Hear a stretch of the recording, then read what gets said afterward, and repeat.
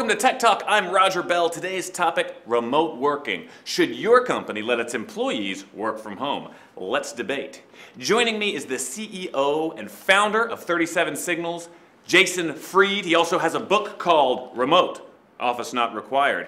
Also joining me is the CEO of Vooza and a staunch opponent of remote working, Matthew Stillman. Matthew, I'll start with you. Don't you trust your employees to work from home? Look, let's be clear about something. I hire morons who can't be trusted. All right? They need constant adult supervision. You can't just have them working from anywhere. And Jason, what's your take?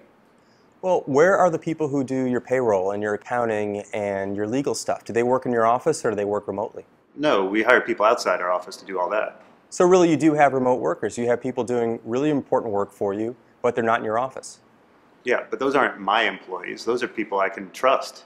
Jason, so how should a company get started with remote working? I think the best way to do it is just like anything. Take it easy, start small, see where it goes, have a few employees work from home 1 or 2 days a week, or maybe even just once every 2 weeks, and see what happens. Well, that just seems really unfair. At Vooza, we all suffer equally, okay? We're miserable at the same time in the same place, and that's the way it should be. Now, one of the advantages cited by remote workers is they get to spend more time with their family. Matthew, wouldn't you like to spend more time with your family? God, no. I hate my family. I mean, the whole reason I started a company was so I had somewhere to go every day to get out of the house. Last time I played Twister with my 5-year-old, I got burn marks up and down my back.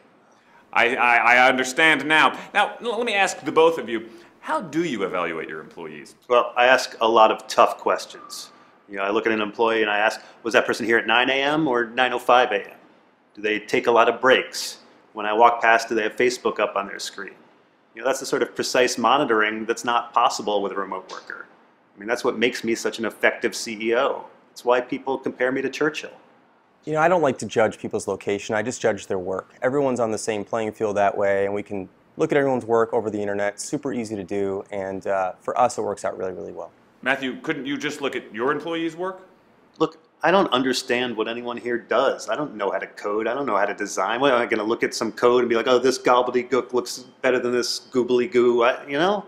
That's why I do the one kind of monitoring that I know how to do. I make sure employees are in a seat 8 hours a day right where I can see them.